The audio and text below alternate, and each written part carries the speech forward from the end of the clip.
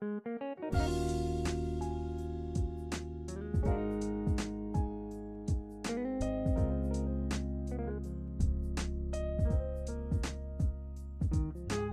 na guys, dito na ako mag-i-intro sa ating lunch for today for my kids. So, tapos na si Nanay mag-cafe, tapos na ako mag-breakfast actually. So, ito na. Samahan nyo ako ngayon na tayo gagawa ng Spanish omelette. Napakasimpleng gawain lang, napakasimpleng luto lang. Para sa lunch kasi marami pang gawain si Inay sa totoo lang. Kamot ulo na talaga ako sa totoo lang. Sa dami na ng aming ililigpit. Sa ngayon hindi pa nga ako nakakapag-beddings. So mag-beddings muna ako before I start. So, see you later guys! So, ayun na nga guys. So, haggard muna ngayon si Nanay ha kasi no makeup. Walang hilamos, kagigising na, katatapos lang mag-coffee. Kailangan ko mag-prepare na ng kasi late nga akong gumising, diba? So, alas 2 na. So, it's time to have lunch na yung mga kids. So, kailangan kong magluto na ng very fast na pagkain nila. So, let's start. Gagawa tayo ngayon ng Spanish omelette. Ito lahat ng aking kakailanganin. Actually, napaka-simple lang ito na pagkain na na omelette. So, ito lang siya. We need this eggs, onion, and potato. Then, pepper, salt, and a little bit of fresh milk. Or, yan ay optional lang. It depends kung gusto nyo talagang maglagay ng milk. So, pwede namang walang milk. So, let's start. I-cut muna natin itong ating potato. So, bakit dalawa ang aking onion na medium size? Kasi, masibuyas po ako guys. Mas gugustuhin ko maraming onion kesa sa potato. Yun ang ko sa aking paggawa ng aking Spanish omelette. So, para sa yung proseso kung paano niya lutuin to, dadalawa ang aking process paano lutuin ito. Kasi may iba-iba rin iba-iba ang onion. So, ang onion ay igigisa ko muna siya sa oil, itong ating onion. Then, hanggang mag-brown. So, until mag-brown talaga. So, pwede rin natin ito gawin guys na isabay na natin na i-fry yung ating potato at ang ating sibuyas. Yun ay pabilisan na luto yun. So, ngayon, mas gugustuhin ko ang pagluto na igigisa ko muna ang onion bago ang ating potato.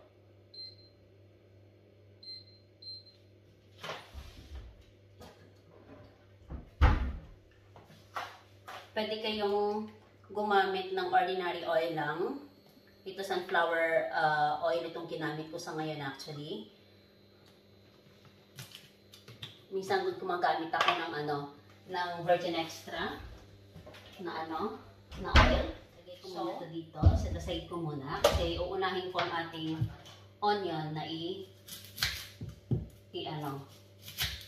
igisa.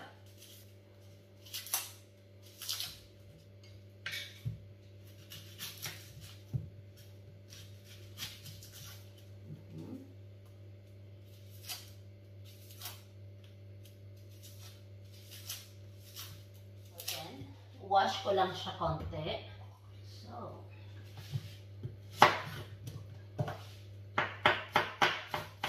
fine lang siya. Naka-slice. Very fine. Ayan.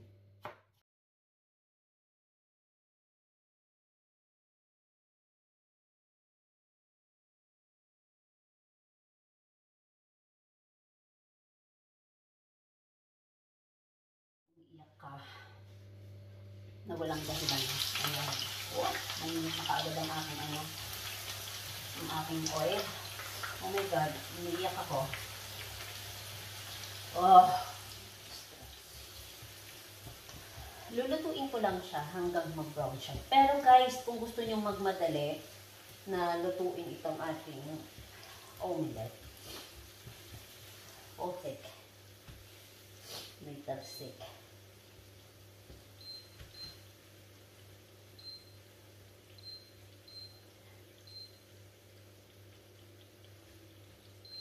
Ayan. I-brown ko lang siya. Pero, yun yung sinabi ko sa inyo. Pwede nyo lutuin ito kasabay ang potato.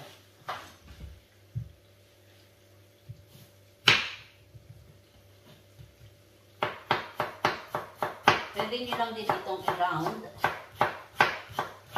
Slice. Very thin din ang ating potato. Maninipis lang ang ating ka-slice. Medium large lang siya.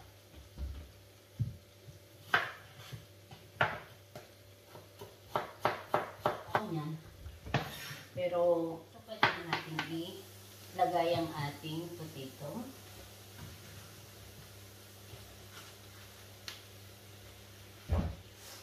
Pwede mo rin itong lagyan ng salt at pepper. Pero ako kasi, pina-fry ko lang siya actually dito guys. Kasi yung salt and pepper, doon ko siya nilalagay sa eggs. Natin siyang takpan para mas madali siyang maluto itong ating potato. So, for the meantime na nagpre-prepare tayo dito, nag-aantay ho tayo na nag-fry. Prepare ko na rin po ang ating eggs. Pwede na natin buksan. At hayaan na lang natin na ma-fry itong ating mga patatas with onion. Ayan. Hindi ko siya brown na actually kanina yung ating onion kasi late kong nilagay yung ating potato. Kaya ngayon ang ating onion ay nagbe-brown na rin siya. So, kumbaga parang sumasabay na rin siya doon sa pagluto ng ating patata, sorry. So, ayan. Habang tayo nag-aantay dyan sa ating pagluto ng ganyan, tayo ay mag-prepare ng ating 1, 2, 3, 4, 7 eggs itong nilagay ko.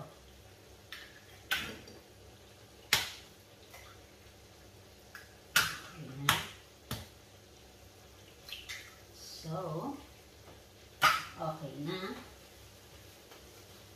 So, yun yung sinasabi ko guys. Hindi ako naglagay dito ng kahit na yung salt and pepper. Hindi na ako naglagay dyan. So, dito ako maglalagay ng pepper sa ating eggs. Mas maraming pepper, masarap. Bueno, para sa akin para sa inyo, anuhin nyo na lang. Then, a little bit of salt also. Dahil ayoko rin ng medyo salty. Ayan. Kasi ito makakain mo ito ng alone. Yan, konting lang, fresh milk for you. See? Ayan.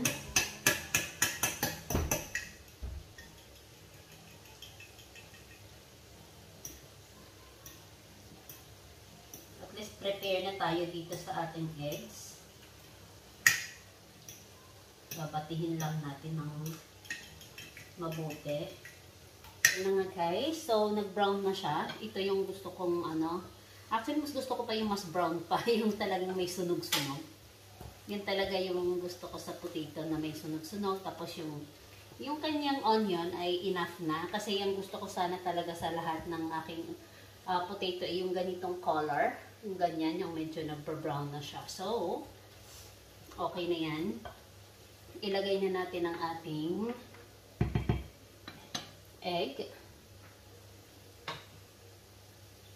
Buhos lang natin lahat itong ating egg. Ayan. May salt na yan, may pepper. Itong ating. Then, i-ano lang natin. Ihalo-halo. dito guys, pinalalakasan ko ng aking apoy para mas maano siya, maluto ang egg. May iba naman dito guys, mas gusto nila yung medyo tawag nito basa na pagkaluto. Kaya minsan gumagawa ako nito yung may basa, yung medyo basa yung loob. Tapos itong aking dalaga kasi gusto niya kasi talaga yung mas siya, lutong-luto. Masarap to guys, sa totoo lang, kasi pwede na rin itong pang pika-pika. Hindi siya mahirap gawin. Halo-halo mo lang siya ng ganyan hanggat mag-try ng konti. Dito sa ibabaw. Ayan. Then, yung wala na siyang tubig-tubig, ang ating ilalim. Itong ating Spanish omelette.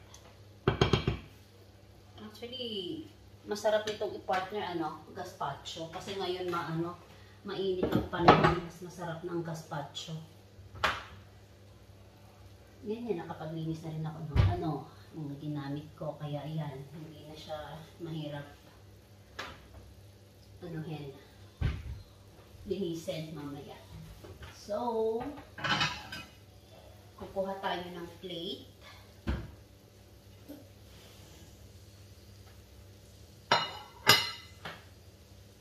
Para pag sa ating pagbaliktad,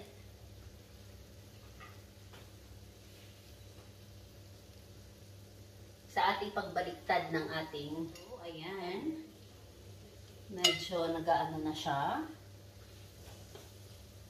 Pwede na natin siyang baliktarin. Ayan, ang ginagawa ko dyan guys, kinaganyan ko lang, kino-cover ko to. Then, igaganyan ko siya. Babaliktarin. Ayan. So, then balik ulit natin siya. Ayan. Ito pang 5 persons, okay na to. Ayan. Actually ito guys, yung gustong-gusto ko yung mayroong ganyan. Yung medyo basa-basa sa loob. Inaan ko siya. Inaan ko na siya. Uy. Gawin ko siya sa 7 para hindi siya maluto masyado sa loob.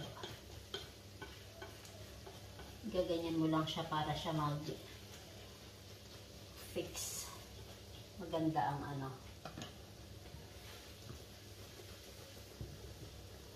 Maliit lang kasi itong ginawa ko guys Maliit lang, kaya mas maganda yung bulto talaga na lulutuin. So, ayan na. So, luto ng ating Spanish omelette. So, pwede nating itaob ulit. Ayan. So, ito na po yung guys, ang ating Spanish omelette ala Cocina ni Nanay. Ito na ang ating Spanish omelette. Ayan. Chan chan chan. May oil pa siya. For watching. Pawis na pawis sa si Nanay. So, thank you for watching guys. Sabang hindi pa ako nakakapag-subscribe sa aking channel, don't forget po to like, comment, subscribe, and click the notification bell para po ma-notify ho kayo sa aking mga latest na videos. Thank you for watching guys. God bless. Pawis na si Nanay. Thank you.